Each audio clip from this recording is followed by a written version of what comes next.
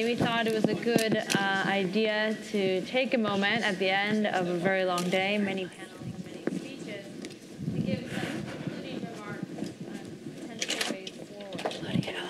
The inspiration for this conference for me really stems from many of the panelists who heard today. In reading article after article, one of the main things that I do is what the debate is. What is the range of the debate?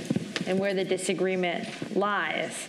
It seems to me that in many cases, when different people are debating issues, the split depends on their view of China. China as a partner, China as a rule maker, China as a rule breaker, or perhaps trying to look at how China is seeing the issue in and of itself. And that regardless of the areas that we're talking about, whether it's institutions or military modernization or economic ties, that there are always sort of two sides to every story. With international institutions, is it a good idea to involve China as much as possible in these institutions to enmesh them in the current global order, to provide some sort of restraints or shaping of China's choices so that we can have the peaceful rise that all countries are hoping for? Or institutions just leverage for zero-sum purposes, that the more involved China is in international institutions, they're just acquiring a new type of power that they can leverage in their own self-interest to the detriment of other countries. The trade-off also exists in economic ties. Are we in a situation in which Asia, which is now more economically integrated than Europe, that economic integration is leading to more peace and incentives for stability? Or are we in a situation in which asymmetric power, specifically Chinese economic power over its neighbors, are leading to incentives for coercion? You can see some cases for the former and some cases for the latter. It seems we also debated today, what do we want? What does China want? Does the United States really want a more active China? Would it be good for the United States if China began to define its interests globally? If China, for example, got rid of the non-interference policy that we've heard about before? I always contend, I think that there's many cases in which people would say that it would be better if China adapted and was more flexible with non-interference. But then I would also warn and say that maybe U.S. officials that are so used to other countries accommodating U.S. preferences might not be so happy as China becomes more intimately involved in some of the areas that they've currently taken a hands-off approach about. On our rule maker panel, there were many comments being made that sort of showed this two sides. One was that we want China to join international institutions, and we want them to make rules on the one hand, but not at the expense of other countries on the other hand. Right? To me, there seems to be a very clear tension between all of these issue areas. And on an issue-to-issue basis, we might be able to make judgments. Okay, is this an area in which China is acting as a partner, or a rule maker, rule breaker? But then you move to bilateral, multilateral, global. You can't do it on an issue-by-issue basis. There's too many permutations and combinations. And so I think this is driving people to try to connect all these behaviors in some sort of overarching theme. We want to know what the strategy is. And we want consistency. We think that there's some sort of playbook that will tell us how we can predict what all countries are going to do in certain situations. Given the stakes that we are currently facing, it seems to me that many people, at least in the United States, if not in China as well, no longer want to cross the river by feeling for the stones.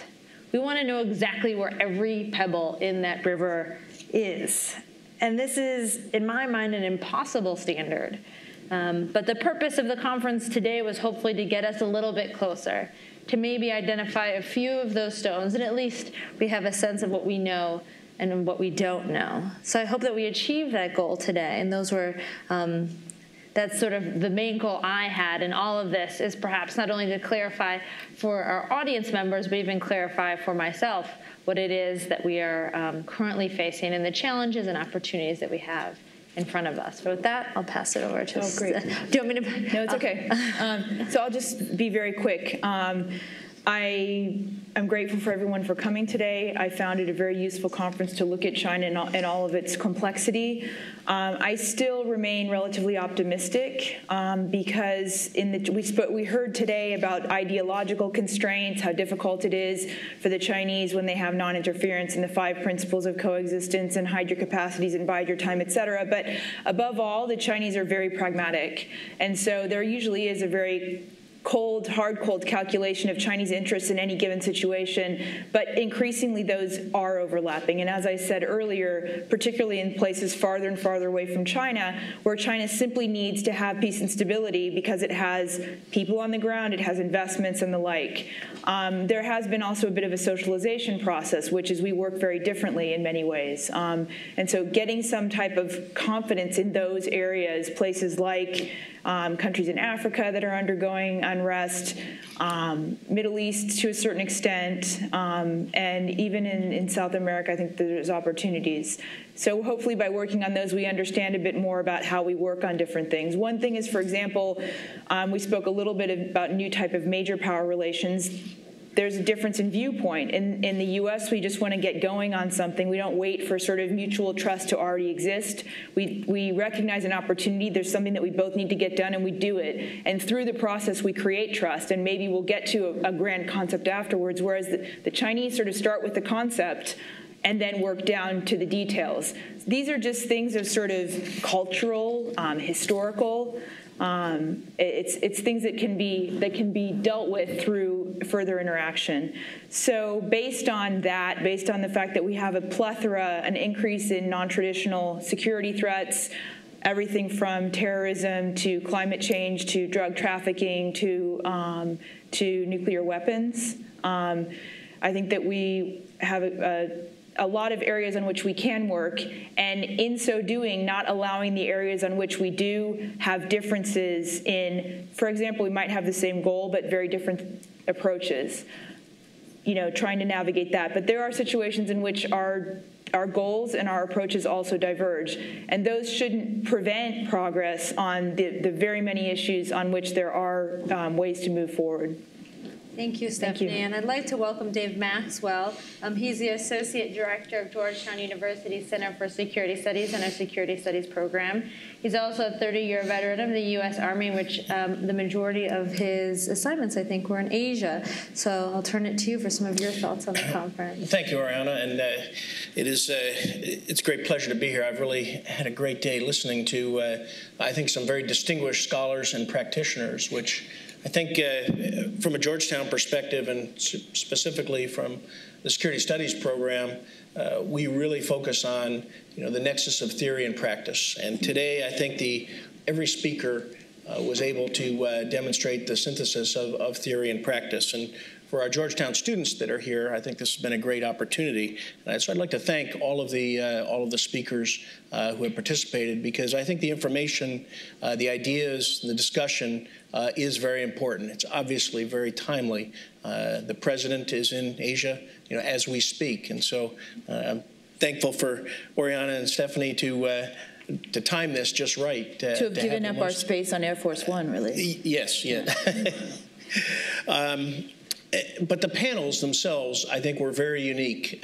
Each of the topics, the themes that Oriana and Stephanie have developed really allowed us to hear alternative perspectives. Those perceptions, and I think sometimes more importantly, the misperceptions. And we've heard a lot today, a lot of important things about the trauma myth complex, and of course the Chinese dream, China rising versus China rejuvenation, provocative statements from James Mulvenin. I really like the idea of China having to centralize its cyber for the perverse reason that those processes would grind it to a halt, just as it is here in the United States. So I think those kind of statements, though, while provocative, are important.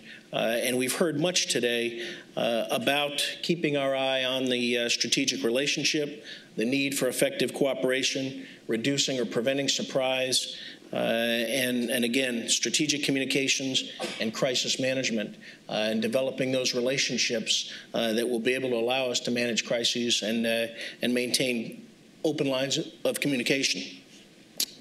I really would like to thank Stephanie and Oriana for their vision and for the work that they've done to do this. I think everybody will agree with me in saying that this is one of the finest conferences that we get here in Washington, D.C.